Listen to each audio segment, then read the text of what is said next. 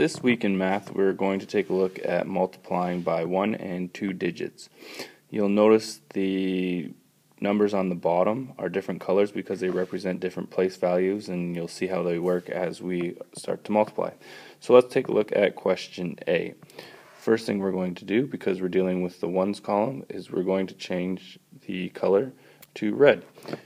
1 times 4 is 4, and then we take a look and we go 4 times 2 is 8.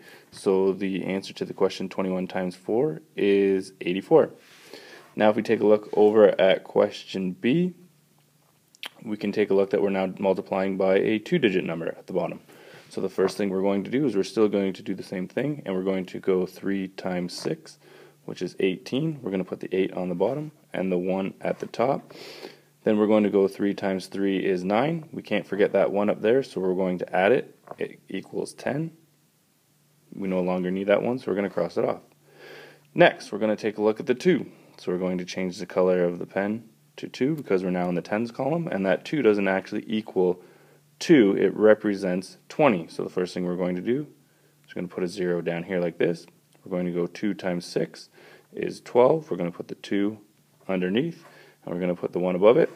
Next, we're going to go 2 times 3 is 6, plus 1 is 7. Almost done. Next thing we're going to do is we're going to add the two numbers together. We're going to go 8 times 0, or sorry, 8 plus 0 is 8, 0 plus 2 is 2, and 1 plus 7 is 8. So our answer to the question 36 times 23 is 828.